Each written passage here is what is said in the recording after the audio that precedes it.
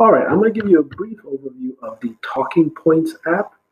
And the Talking Points app is something we can use to send translated text to parents and receive translated text back. So if you're not as comfortable, hopefully, working with the translators or with the language line, this might be another avenue. But hopefully, it's just talking to another person, but hopefully you can still reach them in different ways. So you'll go to this document, the Talking Points for GBAPS staff, and down here it says sign up for free. So we'll click into there. Once you get to here, just click sign in with Google.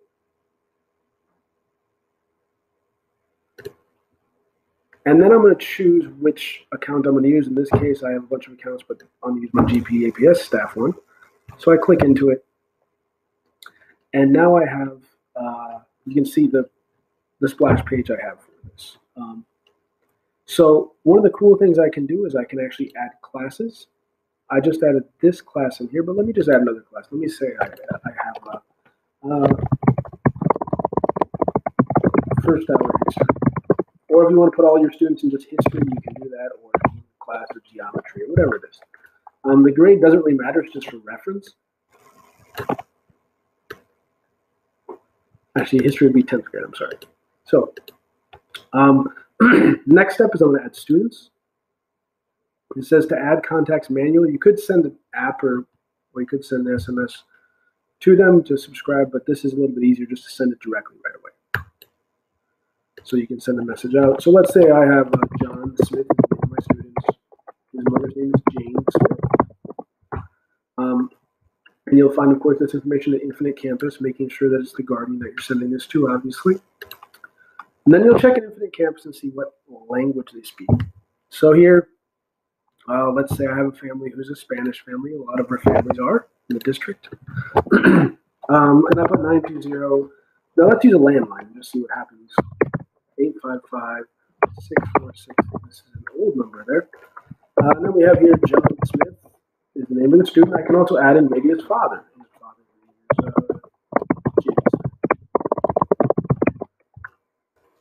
And then he's the father. The home language is still Spanish, so that will send the messages out in Spanish, and I'll receive the Spanish messages back in English. Want to make sure that's a cell phone. You'll find out if it's not pretty quickly. 609. Just pop in a number there. And let's say again, like I see, oh, well, I don't know which one. The mother has two phones listed. I don't know which one's the cell phone. One of them might not be. So let's just put in Jane again and just see. So I put in the mother, Spanish, and we'll just use the same number here. So now what happens when I hit add, it will add the students in to that class. And you'll see that we have 3 contacts listed for John Smith.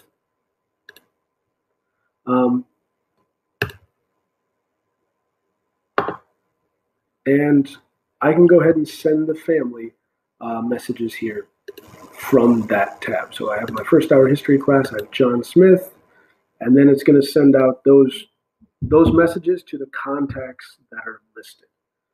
So I just click on there, and now anybody that I listed, any numbers that were listed on there that are SMS will receive it. It will send the message out to them. So I can just go ahead and start creating a message. This is a little canned introduction that you might use. Just adjust your name.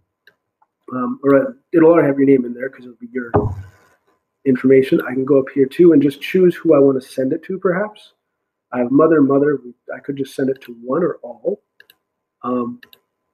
Depending, maybe you find out like one of those numbers doesn't work. You can always edit.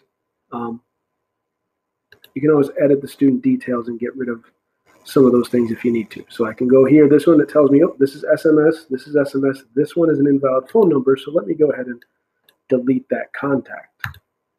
So now I have only the numbers that are actually valid for the student. Oopsie.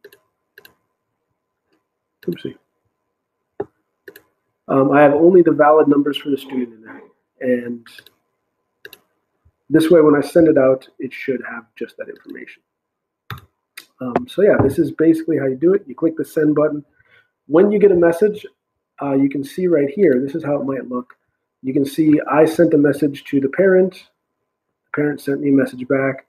I emailed the parent back, and it just was back and forth basically, but they're using their text message, and it comes through pretty cleanly. There might be a slight bit of context that needs to be kind of thought about with the translation, because I'm sure it's using just an algorithm for translating. But this is the basics of how to use talking points and text message your students' parents and make sure you get contact with them.